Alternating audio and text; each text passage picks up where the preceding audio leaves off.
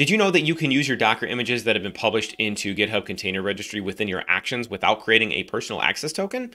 Let's take a look how.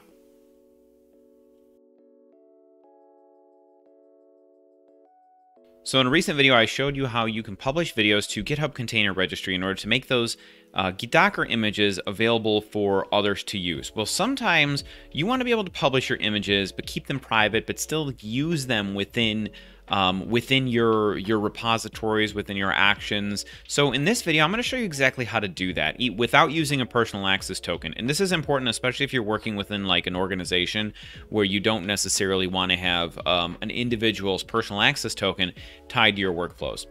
So what we're going to do is we're actually going to start up in GitHub, and we're going to head to packages. And the image we just created recently was this Hello World GHCR. So I'm going to select that.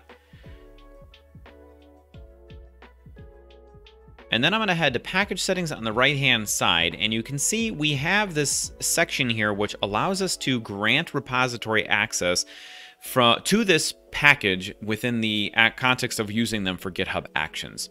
So let's go ahead and do that. I'm going to add the repository we've been working with so far. So we'll say publishing, yes, publishing, no. So we'll say publish Docker Hub images have been the repository we're working with. So I'm going to go ahead and select that and add the repositories. And we can see it has a role of read by default, but you can actually update it to write to the repository, or you can set it to admin so they can upload, download, manage the package, as well as read and write the metadata. So we could leave it at read, since all we're going to be doing is pulling in this container pulling in this image into an actions workflow without using a personal access token. So now that's done, let's open up VS Code and add a new workflow in order to pull this in. So then just to kind of give a recap of what's going on here, this Docker container image simply executes a single bash script that says hello from GHCR. And the Docker file simply wraps that inside of the container image so this way it can be executed. We have several workflows already created, one that publishes the images to Docker Hub and one that publishes the image to GitHub Container Registry, but we actually want to now pull the image into an action. So I'm going to click on the .github/workflows folder and create a new file.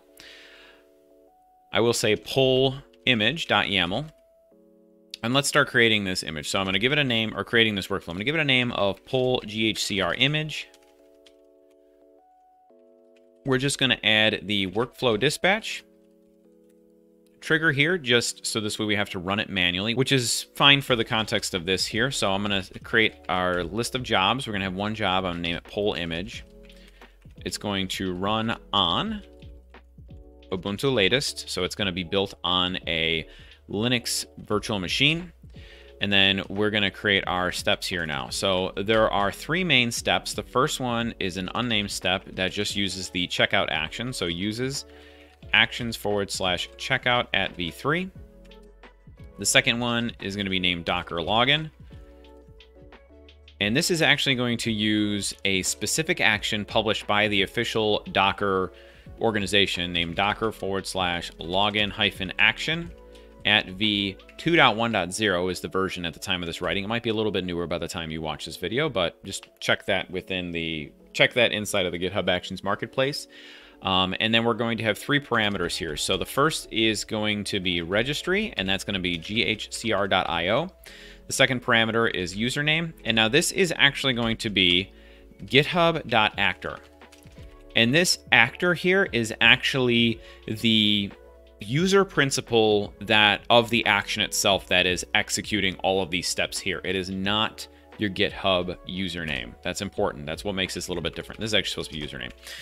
And the password is actually going to be, again, we're not going to use any kind of personal access token, but instead we're going to use secrets.github_token, which is a token that's tied directly to this action. When we, in the first step of this video, when we granted the repository access to that action, the github.actor and secrets.github token is the credentials of the repository that's executing that action, and that's where that becomes very important in the context of what we're doing here. Okay, so then the last step is going to be another named step. We're going to say run the image. And then we're just going to make this a script. So I'm going to say run. We'll pipe in an extra line here and say docker run ghcr.io /bmorrisondev /hello world GHCR latest. Okay, just like that. So again, to recap, our first step here is we're going to check out the latest version of the code. We're going to log in using the Docker CLI within the GitHub running container, the container that's actually running all of this stuff for us. So we're going to use that to log in, but we're not using our username and password. We're using the actor and the GitHub token, which is tied to the repository directly. And then finally, we're simply going to run the image just to make sure that it spits something out into the logs, okay? So now that that's done, let's commit all of these changes. I'm going to pull up a terminal here, and I will say git add period to add all of our working files into the staging section for Git. We'll say git commit m, and then we'll just add a message of pull image. Pull image is fine, like that. And then finally git push, and then again, if you follow along with the series, you should be familiar with this, but if not, I have a separate remote on this machine named GitHub, which pushes it to that specific GitHub repository that we started off with. I'll hit enter to push those changes. Okay, so I had to fiddle with my Git settings a little bit to get it to push properly. It's completely not related to the context of this video, but now that I have everything synced up the way it should, all of my changes should have been pushed up into GitHub. So let's head over there and take a look. Okay, so I'm in the Actions tab of this repository. On the left-hand side, I have this new workflow named pull GHCR image, so I'll select that, and let's run this workflow and see what happens. Okay, so the workflow has completed. Let's go ahead in here. I'm going to open it up and select the pull image step that we had defined at that job, or the pull image job.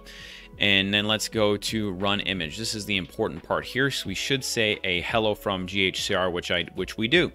So as you can see, we were able to pull this off without creating a personal access token, simply by updating the permissions within the GitHub package that hosts that container image.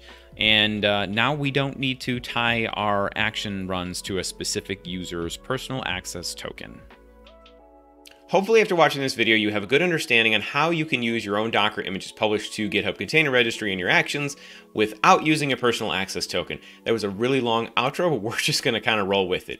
If you've ever used the container registry within GitHub or GitHub packages as a platform in general, do me a favor and let me know in the comments what you thought about that, about using the platform.